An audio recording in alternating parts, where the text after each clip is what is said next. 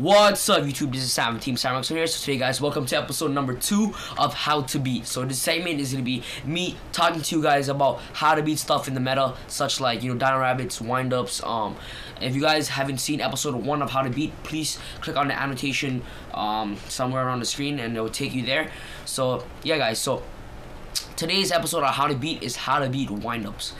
You guys probably already know how to beat windups and stuff, but I just want to make a video on if some people don't know how to beat windups. I just want to help them and help you guys, because windups is one of the really big meta deck right now. It's really annoying. And how the deck basically works is they're 2-card combos. So they have 6 cards in hand, and all they need is 2 cards to make the combo, and which they play triple of. They play triple magician, triple shark. So the combo is shark. What's it called? Let me get my deck 1 second, because I personally play windups, and so the combo is basically where's my windup deck? Don't know where the windup deck is, but so where's my windup deck? My deck box. Here? Oh, right here. Yeah. So today I took windups to my locals. I went to top 8. Got top 8. I got some Astro packs. Oh, it's pretty nice. So all they need is basically these 2-card combos, and you basically lose. Magician, shark equals GG. Sad face. So yeah, magician, shark, really annoying. This sets up first turn Shockmaster, which is really crucial in the meta, because for example, Shockmaster calls spells. You cannot activate Dark Hole, Heavy Storm, stuff like that. Like, all it takes is 2 cards, and so they have 6 cards in hand, minus 2, that's 4 cards. They will summon magician, shark, go off, set 4. How do you beat that? Just like 6 samurai, summon Shion, set 5. Okay. Yeah. Also, same combo with tour guide. It's, even though it's at 2, it's still amazing, this format. And Sangan as well. I actually think Sangan should get banned. Like, that card is way too good. Like, for example, Dino Rabbits, attack your Sangan to get the rescue rabbit out. Sangan is too broken, too broken. Yeah, tour guide shark, summon tour guide, or bring on another tour guide, overlay Zen Mighty, detach from Zen Mighty. So you detach the material like a boss. You detach the material, bring out magician, reveal shark, same thing. Your opponent just loses. Also, factory and rabbit, so annoying. Like, honestly, like, I can tell by like when I'm playing windups and I open up like double factory and a rabbit. Okay, my opponent is pretty pissed because I'll activate 2 factories, summon rabbit. Okay, banish, get my magician, shark in hand. That's already set up for your 2 combos, and it can activate during rabbit can activate during either player's turn, and factory gets it once per turn. So it gets it 1 on my turn and once on my opponent's turn. So I can activate rabbit on my opponent's turn, and I'll get the search with the factory. Annoying. Also, the rats. Wind up rats is really annoying. Summon rat, defense mode, bring out something in the from your grave, overlay for a quick XYZ like Leviathan, Zen Mighty, Tempo, Acid Golem, stuff like that. Yeah, so the deck is really annoying, yeah. And yeah, guys, so I'm just gonna tell you guys how to beat it. So I'm gonna switch it over to DN and talk to you guys on what card choices you guys might want to use on how to beat the deck. So I'll see you on DN. Who's that YuGiOh card? It's YuGiOh Brothers! What's up, YouTube? So we're here back on DN now, and these are the cards I'm going to be showing you that are great against windups. So let's get started with the first card. First card is Effect Veiler. So during your opponent's main phase, you can send this card from your hand to the graveyard to target one face-up effect monster your opponent controls. Negate that target's effect until the end phase. So Effect Veiler is really useful against windups because on cards like Windup Magician and Windup Shark as well. Windup Shark, this prevents Windup Shark from going level up or level down. So it's an amazing card. Effect Veiler is great against this deck. Effect Veiler is also great on Zen Mighty. Zen Mighty play for windup players are really important because it sets up their whole plays. Like Zen Mighty is an important card in the deck. Like there goes Zen Mighty Rat, break something from the grave and overlay for XYZ level 3, rank 3, you know. quick XYZ plays. So Veiler will stop all of that, and Zenmani is also a 1500 attack, which is really low. So you can just run over that next turn. So Veiler is a crucial card against windups. Next card we got one of the most important card against windups is Max C. So during either player's turn, you can send this card from your hand to the graveyard this turn. Each time your opponent special summons a monster, immediately draw one card. You can only use one Max C per turn. So Max C is a great card. This either stops your opponent, or your opponent goes off and you plus 6 or 5 off windup. So your opponent summon Windup Magician, reveal Shark, can chain Max C onto the Shark on the reveal of Shark. Then you get to draw one, and if they keep on going, you get to keep plussing. So Max C is an important card. So next card, we play Snowman Eater and YuGiOh. This card is mainly used for Windup Rabbit, because Windup Rabbit is an annoying card.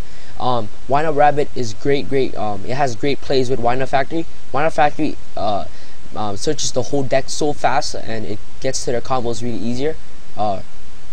More faster. It gets to their combo more faster. So Snowman Eater and YuGiOh will destroy the rabbit. When rabbit attacks a face down monster, you flip Snowman Eater. Snowman Eater activates during the damage step, which Windup Rabbit cannot dodge during the damage step. So Snowman Eater will destroy the Windup Rabbit. Same thing with YuGiOh.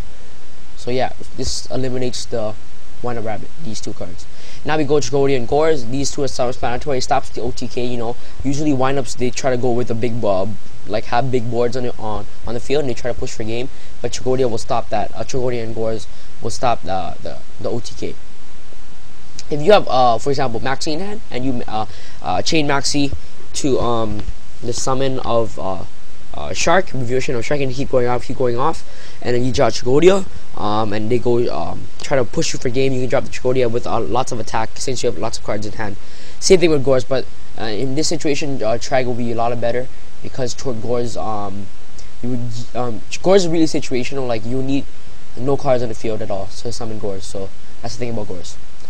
Next time we play the one Thunder King YuGiOh against his deck. This card is amazing. It's one of the best cards in the format right now, because Thunder King stops searches, and it also forces your opponent to go special summon. So Thunder King forces your opponent to go XYZ monsters, and your opponent cannot search with Factory, because Thunder King is on the field. And Thunder King is a great beater against windups.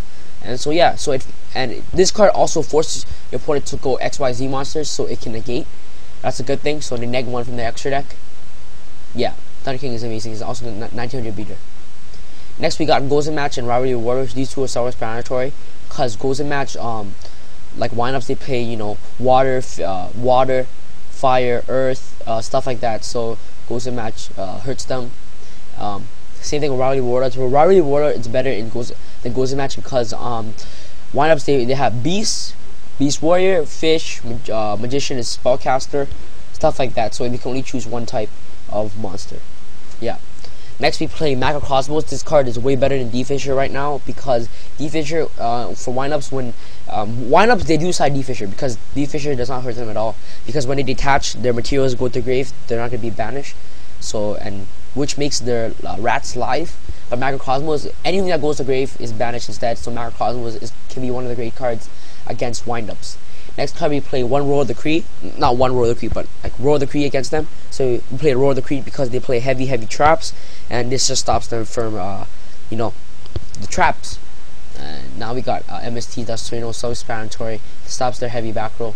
Next we got Phoenix Shane, same concept as Effect Veiler. Yeah. Next we got Bottomless Trap Hole. Really important card. Like, you can bottomless the Shark, you can bottomless your Zenmani. When you bottomless your Zenmani, personally, when I play windups, when they bottomless my Zenmani, it's so annoying. Like, it pisses me off. Yeah, man. Because Zenmani, they only play one Zenmani, and Zenmani is the card that makes them go off. And yeah. Next we play one Compulsory. It's a really good card. It's chainable. It's same thing as bottomless, but this card is chainable, so you can activate it when Zenmani summon. You can pulse back. On big beaters like Tiaruses. Bottomless can't get rid of Tiarus, because Tiarus cannot be destroyed by card effect, but Compulse can. stuff like that. You know, get rid of the big beaters. Next we got Mirror Force. Your opponent like to go off. You know, like to overextend. You know, try to push for game. You have Mirror Force. You know, you flip Mirror Force up, bang, just wipes the whole field. Next we got Deprison, 1-for-1 removal. Great card. Eliminates terraces, stuff like that. Yeah, so Deprison, Mirror Force, great card if you guys want to side against them, or not. People main Deprison and Mirror Force. Next we got one Deck Devastation. Sorry, I keep saying one for some reason.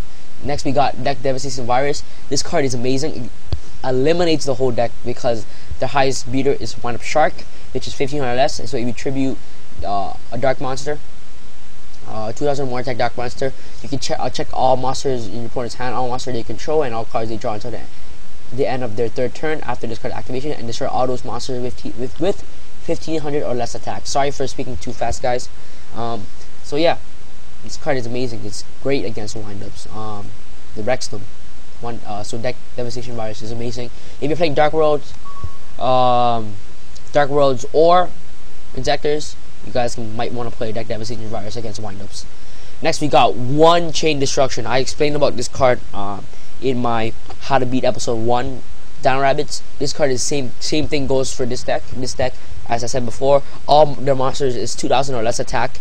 And when it's summoned, target one of them, destroy all cards with that name and it's in its controller's hand and deck. So if you summon Shark, bang, Chain Destruction, all their sharks go to grave, and which now they can't do Magician Shark plays. So yeah, guys, so I hope this video was helpful. So I'm gonna just round up for you guys which card is really important against the side them.